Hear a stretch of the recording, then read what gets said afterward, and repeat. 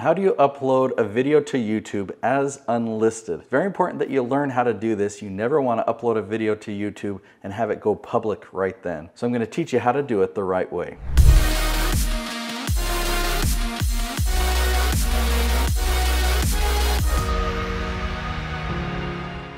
So we're going to talk about why this is important. I'm going to show you how to do this with your upload defaults and how to do it individually every time you upload a video. So if you upload a video and right then it goes live to the public, even if you then change it to private or unlisted, and then a week later when you're ready for it to go public and then you put it live again, it'll show that your video will have a week of history as if you uploaded it a week ago and it's got 0 views. So that would hurt your video. You always want to make sure that when you upload it, it goes to private or unlisted. Private just means you and only authorized people can see it, or unlisted means that anyone with the link can see it, but it's not searchable and it doesn't show up publicly on your channel. So again, you want it to either be private or unlisted when you upload it, having never gone to the public yet, so that then you can schedule it down the road. Now there's actually a scheduling feature in YouTube. Okay, I'm gonna demonstrate all of this for you. Let me show you the channel default settings first. All right, so we are logged into the Nicolene Peck Teaching Self-Government channel. We're gonna come down here to settings. If you look down a couple, you'll see these upload defaults. Now, you can put a default title. That doesn't really make sense because every episode is going to have a different title. If you want to put some things in there, you can use that.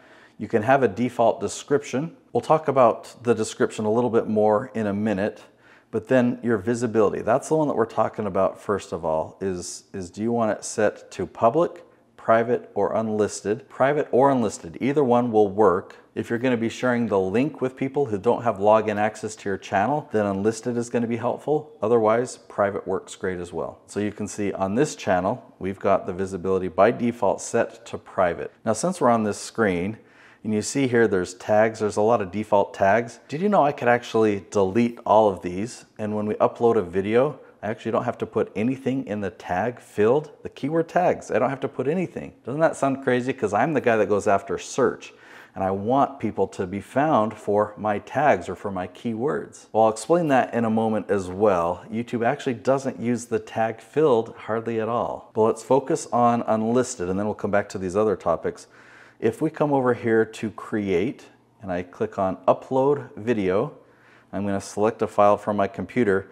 Now I just so happen to have Paul Jenkins' folder open. He's another parenting expert. All right, so how do I help my grown child make better choices? Let's pretend we're uploading that video to Nicolene's channel here. So it automatically grabs the file name, puts it as a title. I've got this description template that I would modify, but we're going to scroll down. It makes you check whether it's made for kids or not.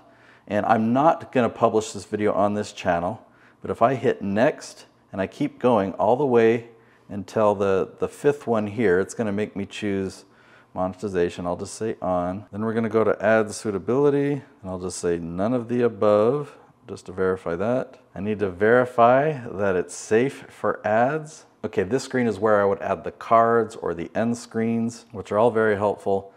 Then when you get to the very end here, then it comes up here. Now by default, because I had private set as the default setting, private is selected, and it's specifically for this video. If I just wanted to change it to unlisted, or if there were some rare reason why I wanted it to go public, I can make that change here. Now here's the thing.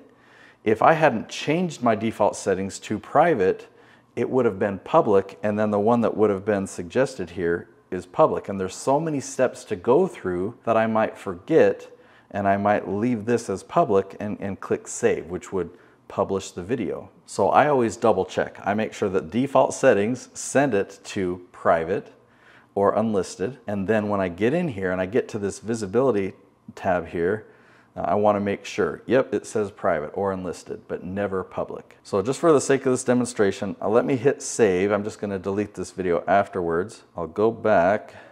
Let's see, no, save. I'll say publish. So this video has officially been uploaded to Nicolene's channel. Let me hit close. Now if I come over here into content, you'll find this video. You know, it's got Paul Jenkins' name on it. That's why we know we're looking at the right one. When I come over here where it says pending and there's this little drop down arrow, notice that there's another option down here that says schedule. So if I wanted to go public right this minute, then I can come here and click public, and then I would have to hit publish. But instead of doing that, I'll come down here to schedule, and I can pick the date. So let's say I want it to go live on Tuesday, October 3rd, which is future as far as me filming this.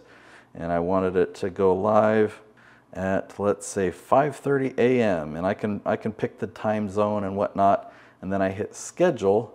And now that video is actually scheduled to go live. So if I don't come in and delete this video, it's going to go live on the wrong channel. But I did it for you. I did it so you could see how to do that. So now let's come back and talk about some other elements that I referred to. Let's talk about the description.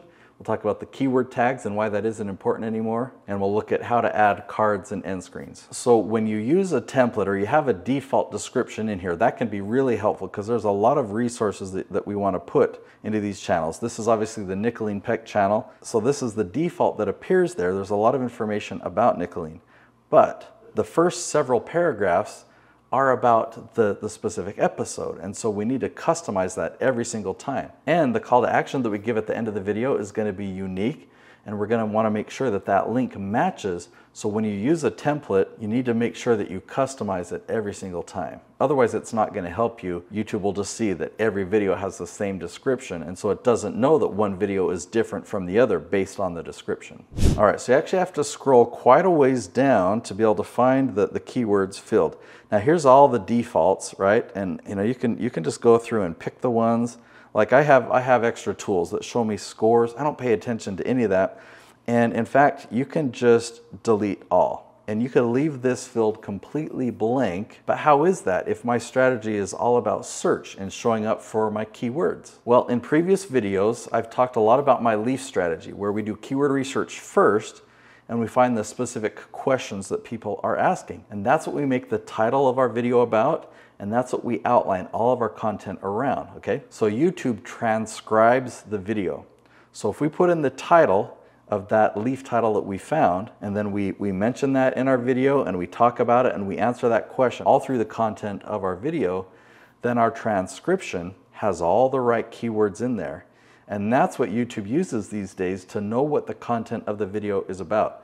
Because people have abused it over the years. They might want their video to rank for some real competitive keywords, and even though they didn't mention it in their video, they would stuff those keywords in there. That's what they call it, keyword stuffing. Or they would put in way more keywords than was really helpful. So YouTube over the years has just made the keyword field less and less important, and now they focus on that transcription. So now you know exactly how to upload your video to Unlisted and why that's important. And I have a gift for you. I want you to actually succeed in all aspects of YouTube. And I've created this book. I want to give it to you for free as long as you cover the printing and shipping costs. So let me explain what this book is. I created this because I produce over 50 different YouTube channels that are all lead generators.